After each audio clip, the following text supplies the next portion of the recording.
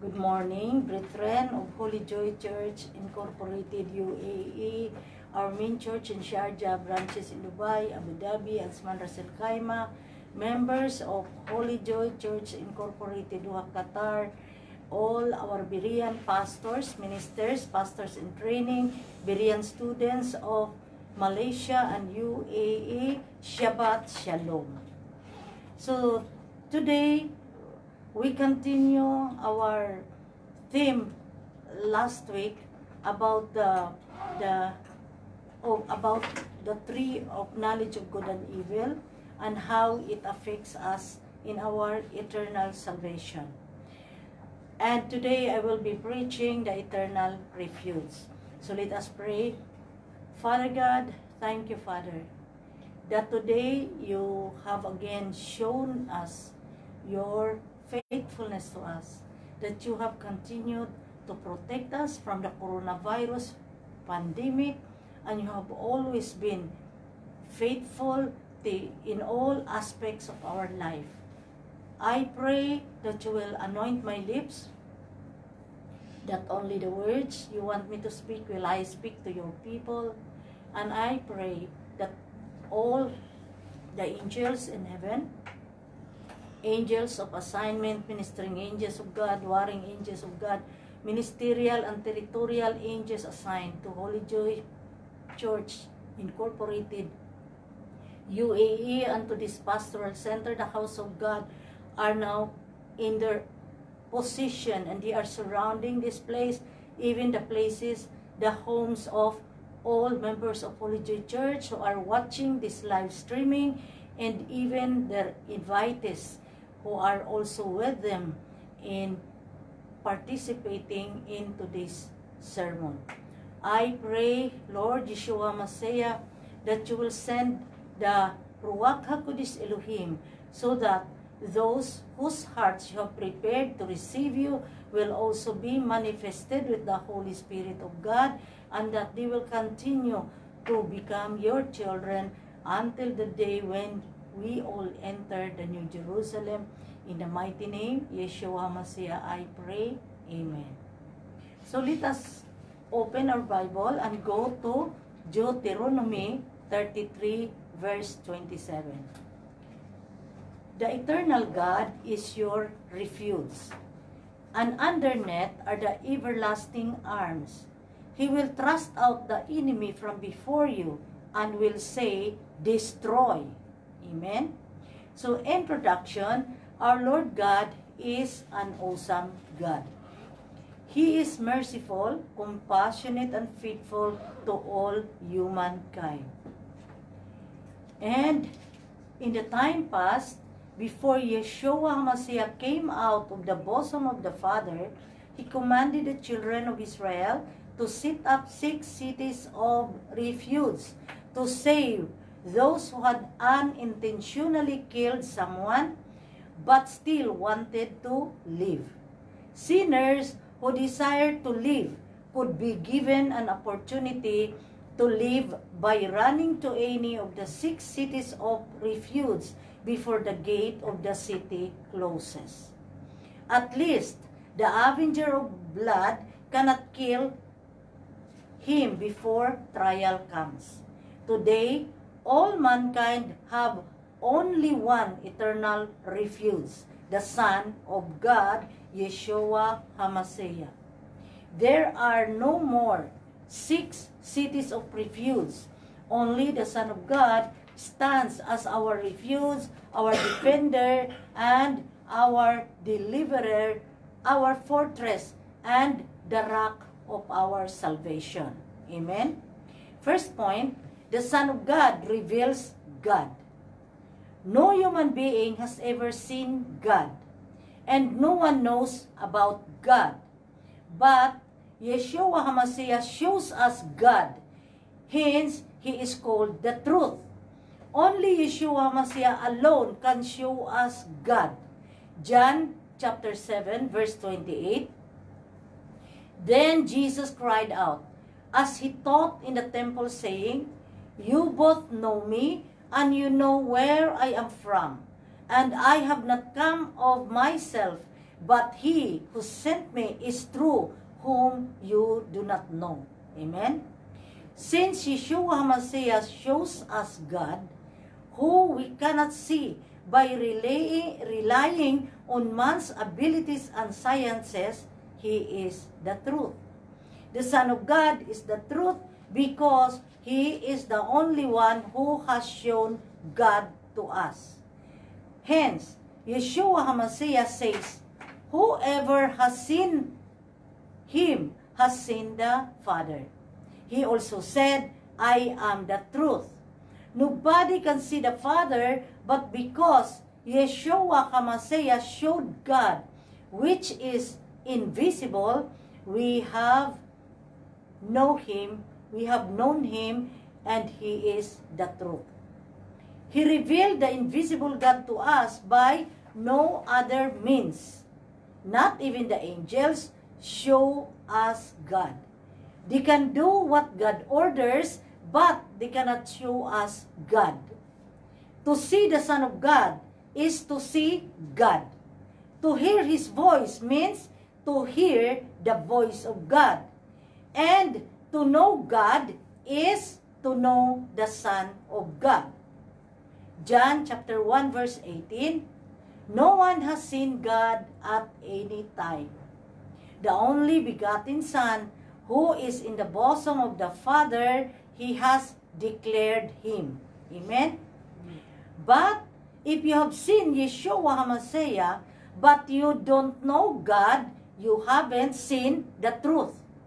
You should know the real meaning of the truth. The Bible says, you should know the truth, and the truth will make you free. Amen? People don't know God. They think that He is the terrible God who strikes people with lightning. But when we come to know God through Yeshua HaMashiach, we realize that God is like a father who is looking for his child. Since we know God the Father same way that the Son of God knows Him. John 14 verse 20, at that day you will know that I am in my Father, and you in me, and I in you. Today, Yeshua HaMashiach expects us to know the Father just as He knows Him. He said, you must know the Father just as I know Him. Amen? Second point, God commands sinners to live. Before Yeshua HaMashiach came on earth, God commanded sinners to run in order to live. In the Old Testament, a person who committed sin was supposed to be stoned to death. Under the law, they should die. They would kill the sinner. Since the sinner will be put to death, God has commanded the children of Israel to set up 6 cities of refuge, where the sinner can run to in order to live. Numbers chapter 35 verses 9 to 12. Then the Lord spoke to Moses, saying, verse 10, speak to the children of Israel, and say to them, when you cross the Jordan into the land of Canaan, verse 11, then you shall appoint cities, and say to them, when you cross the Jordan into the land of Canaan, verse 12, these shall be cities of refuge for you from the avenger, that the manslayer may not die until he stands before the congregation in judgment. Amen? So God's command is the law. So it is clear that the law prompts people to save their life and to run to the city of refuge. The law promises people the desire to live to save their life. In other words, God Himself, through the law, reveals that the fundamental in our faith life is to have an attachment of life. The manslayer, for instance, has to continue running and enter the city of refuge before the gate is closed. So, tandaan natin na ang ating Panginoon mismo nag-encourage noon sa mga Israelita to set up. It was not just an encouragement, but it was a command to set up 6 cities of refuge. At ang purpose ng 6 cities of refuge, na kung sino yung nakapatay ng tao unintentionally, then he will not be put to death. It's because the law said that all sinners must immediately be put to death. So to save his life before he will face the trial, they can run to any of the 6 cities of refuge. He has to keep going with every strength he has in order to live, in order to save his life, for he loves his life. If he can make it to the city of refuge, he is saved. He saves his life from being stoned to death on account of his sins. These cities of refuge were located in Kadesh, in the land of Naphtali, Shechem, Hebron, Bezer, Ramoth, and Golan. Which is a fenced city of Naphtali, assigned to the Gershonites, Levites, at the extreme south of Judah. It was originally a Canaanite royal city, where during the time of the judges, this city of refuge was the place where Barak and Deborah, prophetess Deborah, assembled the tribes of Naphtali and Zebulun against Sisera. The next one is Shechem. Shechem is named after the Canaanite prince who abducted Dinah, the only daughter of Jacob, and in the Hebrew Bible was an Israelite city of the tribe of Manasseh, and the first capital of the northern kingdom of Israel under Jeroboam.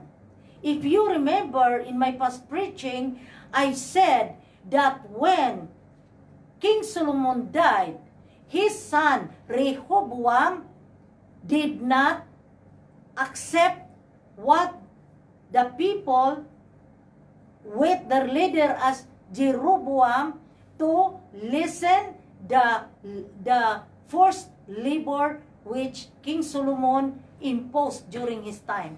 So what happened? The kingdom was divided into 2. The south kingdom remains to be the kingdom of King Rehoboam, or the original kingdoms, which was started, or it began with King Saul, then King David, then King Solomon.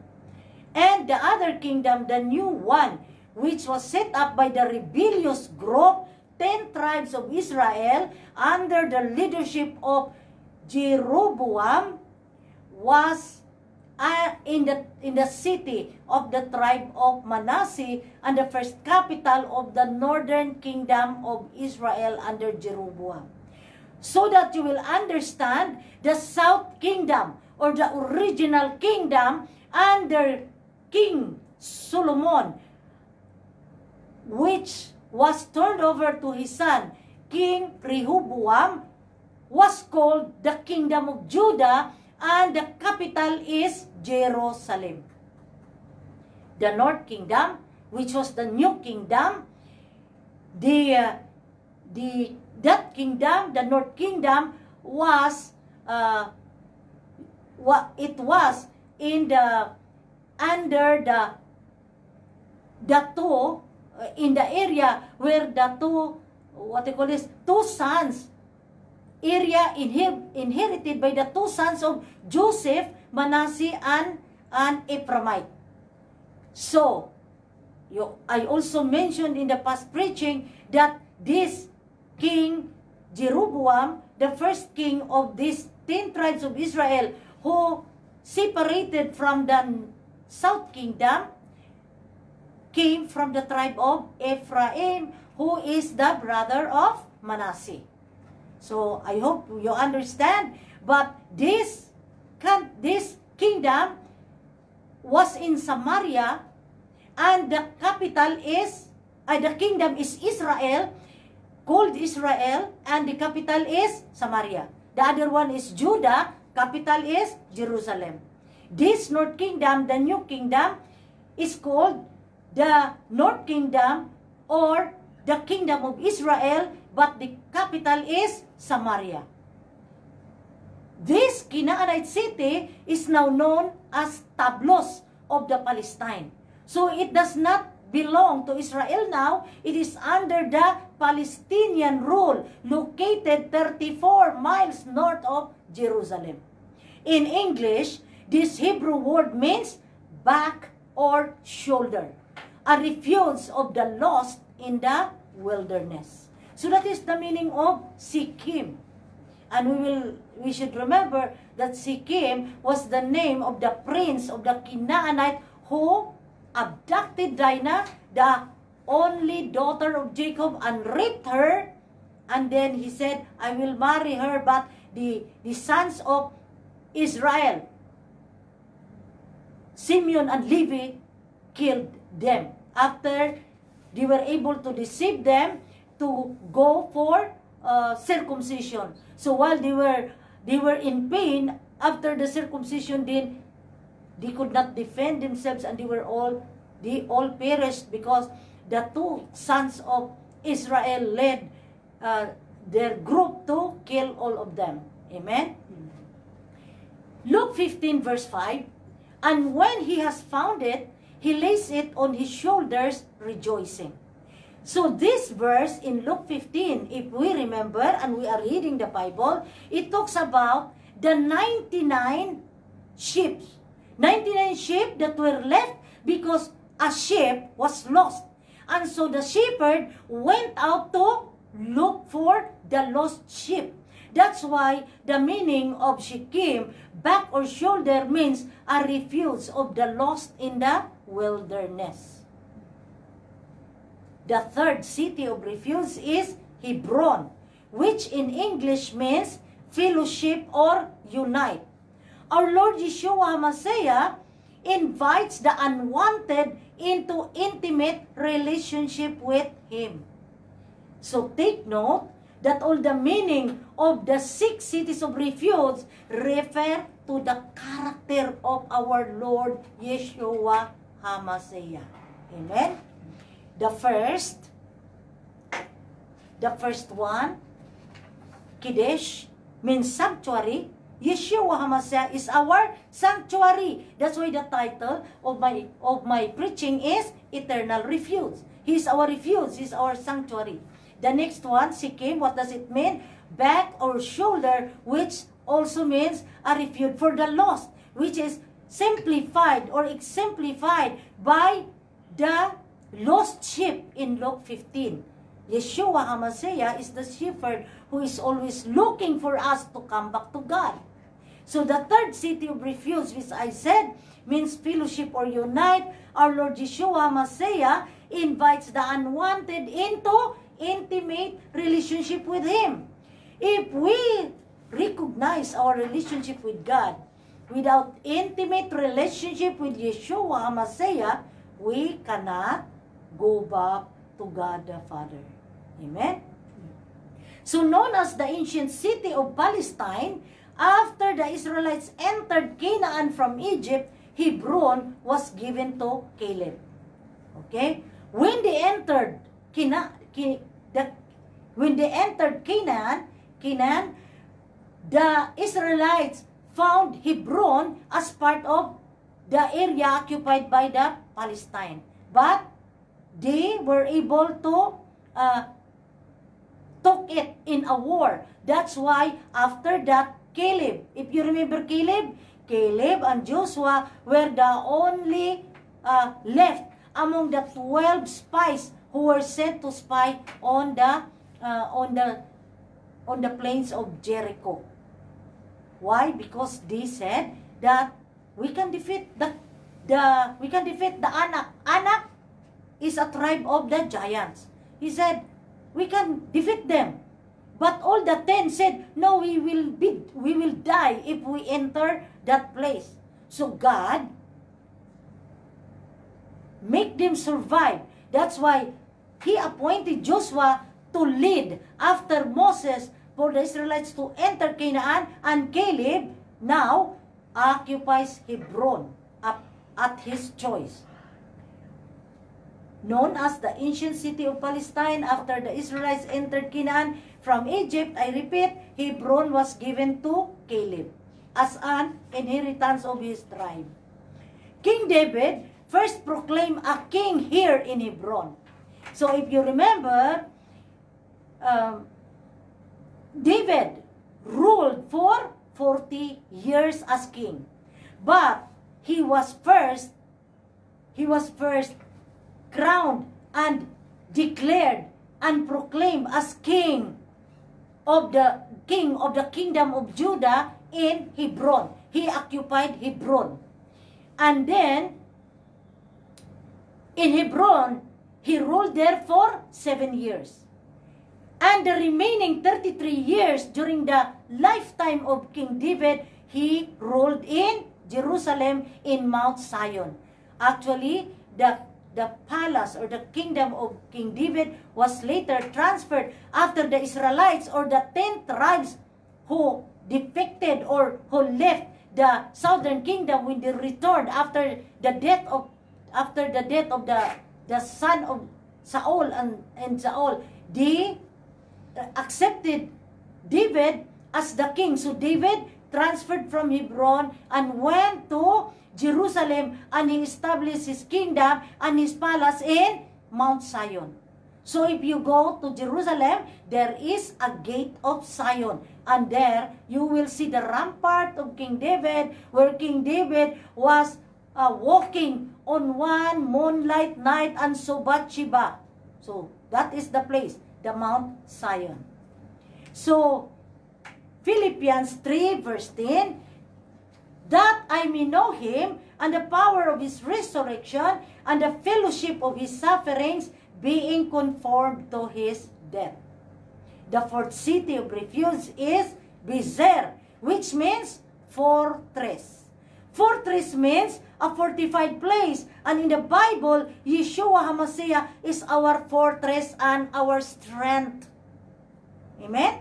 So if you look at the 6 cities of refuge, as they were established in the different areas, it carries one by one the characteristics of our true one and only God, Yeshua HaMashiach.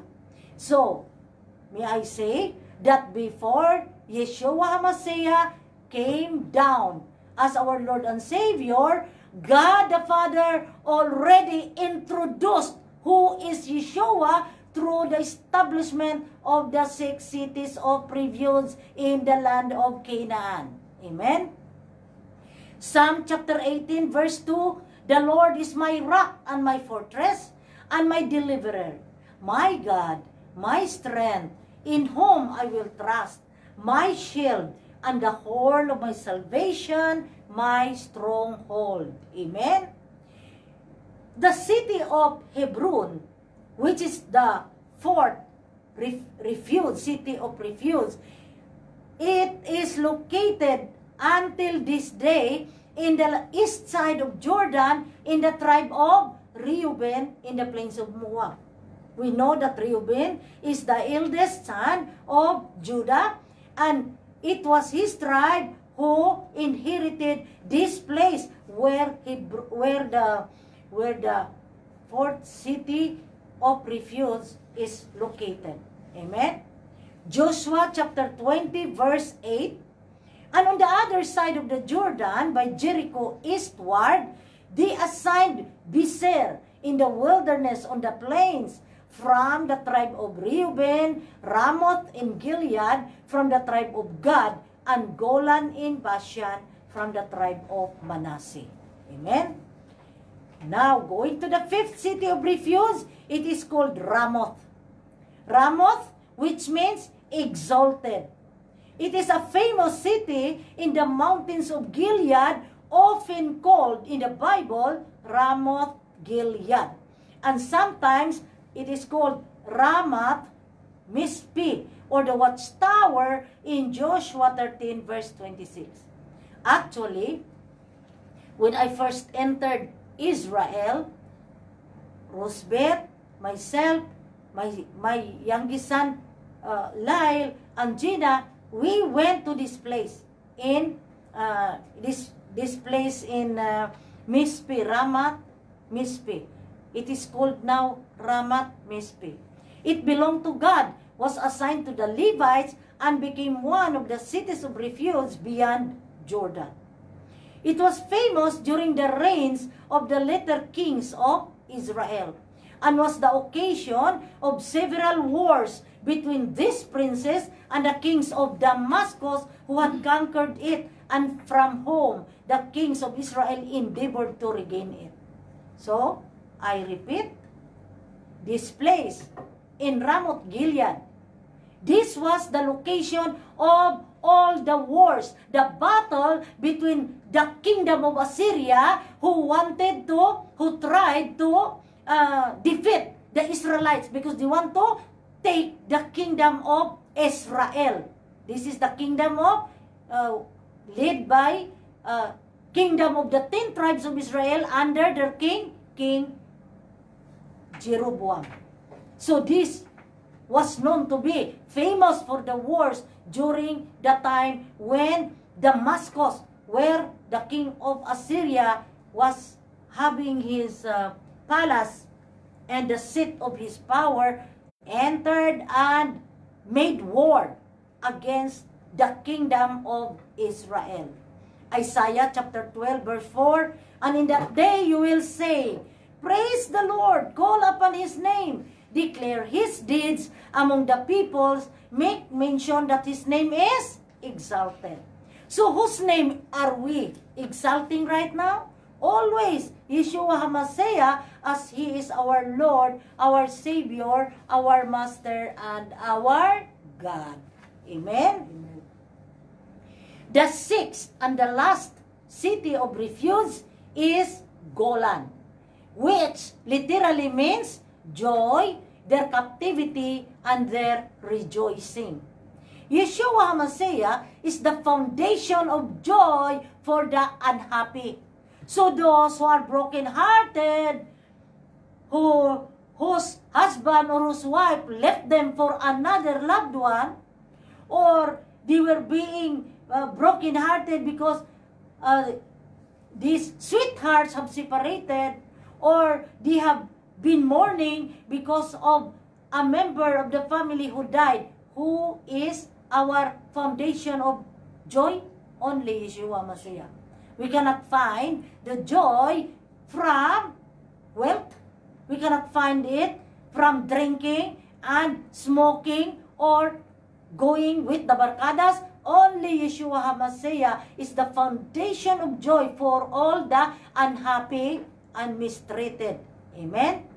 Luke chapter 2 verse 10, then the angel said to them, do not be afraid, for behold, I bring you good tidings of great joy, which will be to all people. Now Golan, a place east of the Jordan, a town of Manasseh, in the heights of Bashan, east of the Jordan, a city of refuge. It is in Bashan, in the half-tribe of Manasseh. Okay? This is the half-tribe inheritance of the half-tribe of Manasseh. I will explain. There is a Jordan River. Half of the tribe of Manasseh inherited the left side of the Jordan River. But across the Jordan, the other half of the tribe of Manasseh inherited it. So baka nahati ang Manasseh na tribe sa dalawang lugar. Ano ang nag-divide sa kanila? The Jordan River. So, it is being said that this Golan is in the place of Manasseh, the inheritance of the half-tribe of Manasseh, the brother of Ephraim, the two sons of Joseph. In the 1967 war, now this is now the modern day reality. In the 1967 war, Israel seized from Syria the Golan Heights. So we can see that this Golan Heights, during the war, it belonged to Syria, not part of Israel. But during the 1967 war, Israel seized from Syria the Golan Heights, and since then, it has been claimed by both countries. So, as we can see, all the 6 cities of refuge have a long history of conflict, and all of these cities of refuge symbolize the characteristics of our God, Yeshua HaMashiach Himself. So, I repeat, we can see, even from the assignment of the 6 cities of refuge, as the name refuge means, the place where we can seek for asylum. It represents, it symbolizes who? Our God. Although at the time, Yeshua HaMashiach was still at the bosom of the Father God. Amen? Joshua 21 verse 27, also to the children of Gershon, of the families of the Levites, from the other half-tribe of Manasseh, they gave Golan and Bashan with its common land, a city of refuge for the slayers. Yeshua HaMashiach came to defeat the devil and condemned him as the enemy of God, who defiled the Sabbath place of the Son of God in heaven, and defiled the name of God. He stood from henceforth as the only safe and personal refuge of all the people in the world. Amen? Specifically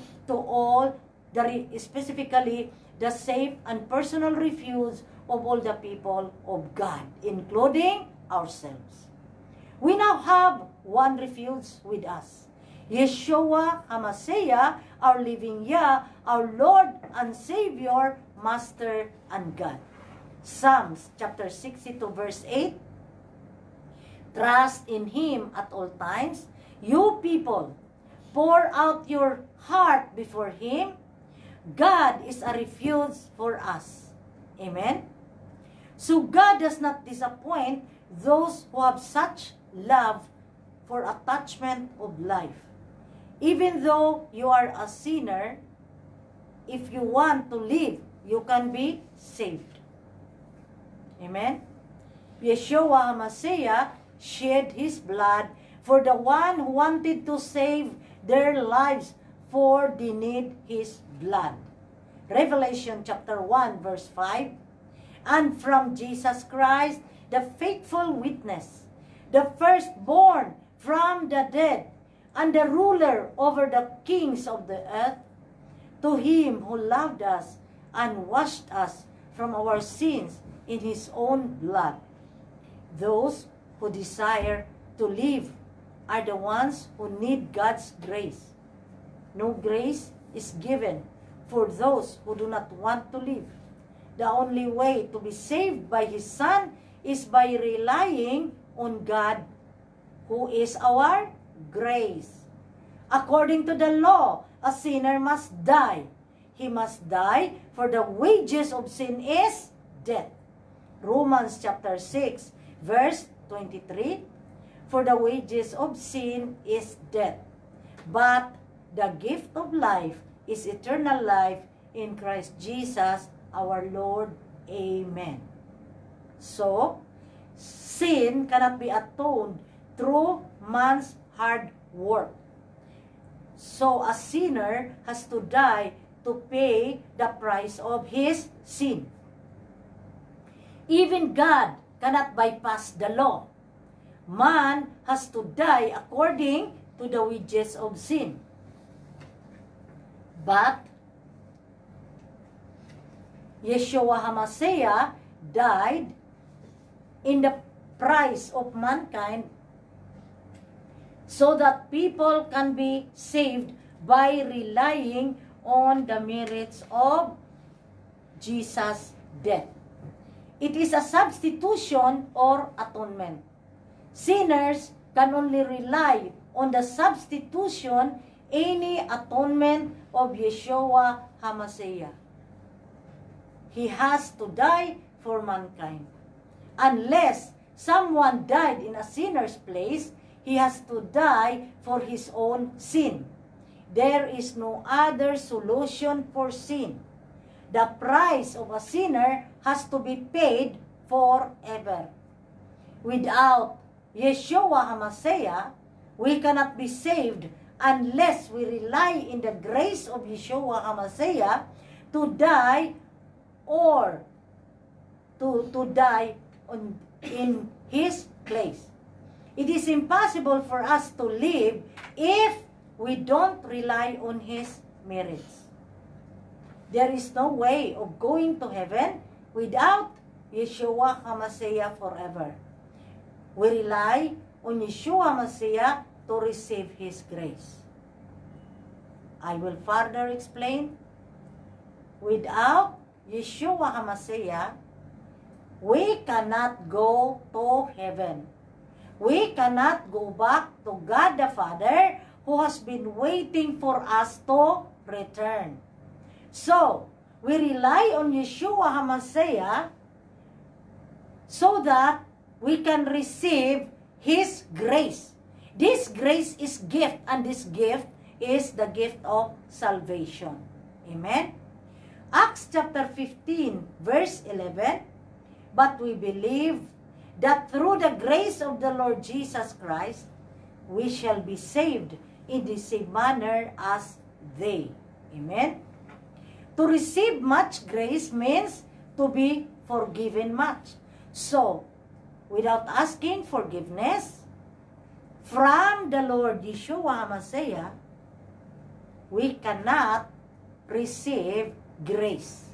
I repeat, grace is given to us. It is offered to us by the Lord Yeshua HaMashiach, but without repenting, without asking forgiveness directly from the Lord, we cannot receive the grace of salvation. So, alam mo, sa college, pag nag-aral ka, merong tinatawag yan na prerequisite eh. You cannot take Mathematics 2 unless unahin mo ang Mathematics 1. It is the same. If you apply this, we cannot go. We cannot receive the grace without first repenting, without first asking the forgiveness of the Lord. Amen? He can receive such grace only though he has no attachment to life. People like the criminals who were people like the criminal who was crucified with Yeshua HaMashiach are the ones who received such grace. So, the criminal who said to Yeshua HaMashiach, Lord, remember me when you reach your kingdom. So, he was showing his desire to live, although that day he would be crucified together with Yeshua HaMashiach. He did not believe that Yeshua HaMashiach was a criminal, but he believed that Yeshua HaMashiach could save him and give him life everlasting. Amen? So having such a desire to save his life, the criminal who was crucified desired to live and such receive God's grace. So this verse means that whosoever wants life forever, whoever has a desire to eternal life, God gives His only begotten Son who believes in Yeshua HaMashiach who has a life forever. Amen? Ang binigay sa atin ng Diyos Ama, hindi po direct na binigyan tayo niya ng salvation, kung hindi dinaan po niya sa kanyang anak, dahil ang anak niya mismo is our salvation. Ang anak niya binigay niya sa atin so that we will have eternal life. Amen?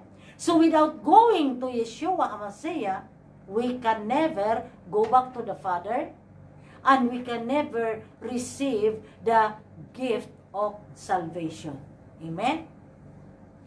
Fourth point, seek refuge to have power. The only opportunity for man to seek Yeshua HaMashiach and to make Him our personal refuge is now, today, while we are still in the flesh. This is our only chance to receive grace while we have the time in our flesh. We have our soul, and our soul strives, so our soul lives forever. If we are not saved while we are still in the flesh, meaning we are still alive, if we cannot receive salvation now, we cannot be saved. Amen? After we die, judgment comes. There is no alternative. There is no other way but to receive Yeshua HaMashiach while we are still alive.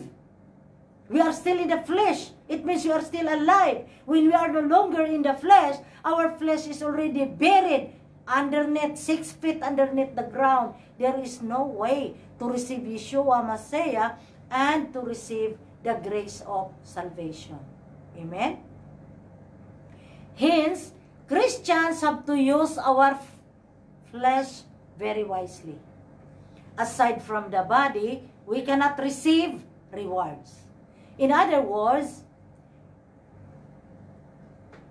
the soul cannot do anything alone. Only when we have the flesh. Itong soul, tandaan ninyo, if I have to give an example, ang ating kaluluwa, para siyang gulong. Gulong na yun ang metal na nasa loob. So kung wala siyang nakabalot na yung rubber, ay hindi tatakbo ang sasakyan. So, ang nakabalot sa gulong na metal na rubber, yung rubber yun ang ating katawan na nasisira. Diba? So, katulad niyan ang ating sitwasyon. Aside from the body, we cannot receive rewards. In other words, without the rubber na nagbalot doon sa gulong niya, walang tire na tinatawag na tire na magpatakbo ng ating mga sasakyan. In other words, the soul cannot do anything alone. It must be with the flesh so that the soul can be saved. Obviously, calling all of us to have an attachment to life and to strive to have grace of salvation. We must have the earnest desire to live and to receive our reward of eternal life. Amen? Some people say, I don't need a reward. And Yeshua HaMashiach says to us, you wicked and lazy servants, I will cast you out. See, if we will say that we do not need the reward, we do not need the eternal life, then we will be cast out by the Lord Yeshua HaMashiach on the day of judgment to where? To the lake of fire. Together with Satan, the false prophets, the false teachers. Amen? In the end, some will enter the Father's house and have the Father's joy, but others will be cast out outside from the Father's house. In the parable of the wedding feast, God has shown us what will happen when we are not prepared to face Him in the end of the ages. Matthew 22, verses 11 to 13, but when the king came in to see the guests, he saw a man there who did not have on a wedding garment. So he said to him, Friend, how did you come in here without a wedding garment? And he was speechless. Then the king said to the servants, Bind him hand and foot, and take him away, cast him into the outer darkness. there will be weeping and gnashing of teeth. Ganun ang mangyayari. We cannot join in the banquet of the Lamb. We will be thrown outside the gate of heaven. Amen? We have to receive grace to have everlasting life. No matter what happens, we should endeavor to receive grace while we are still in the flesh. We have to endeavor to receive grace. Our body is the only chance to receive grace. While we are still alive, we have to repent and become children of God. So, at this point, anyone who has joined us for the first time and has not received Yeshua HaMashiach as his Lord and Savior, I encourage you now to invite the Lord, our God, to dwell in your heart and to become a true child of God. I now invite you to follow me as I pray the sinner's prayer in an audible voice. Amen? Let us pray. Father God, thank you for your ever loving kindness and faithfulness. Thank you, Father, that you have been patient, waiting for me for a long, long time to return to you. I thank you, Lord, that you have sent your only begotten Son to destroy the devil and to gift me with salvation so as I can come back to you, Father. Lord, Yeshua HaMashiach, I praise you for saving me and for sealing me with the Holy Spirit of God. I invite you now to come into my heart and to dwell in it as my Lord and Savior, my deliverer, and my God. Forgive me for all my sins. Help me also to forgive others who have hurt me.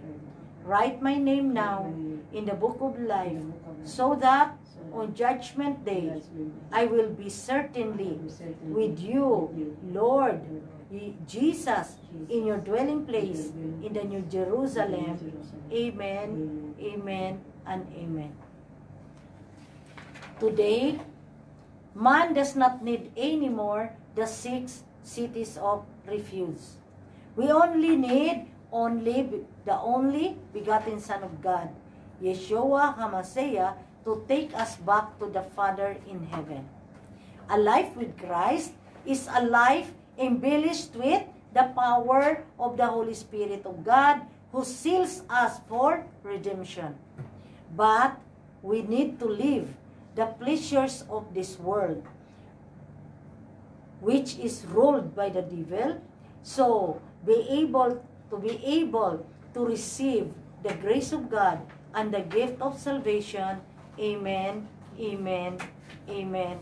Hallelujah, hallelujah, hallelujah. Let us pray.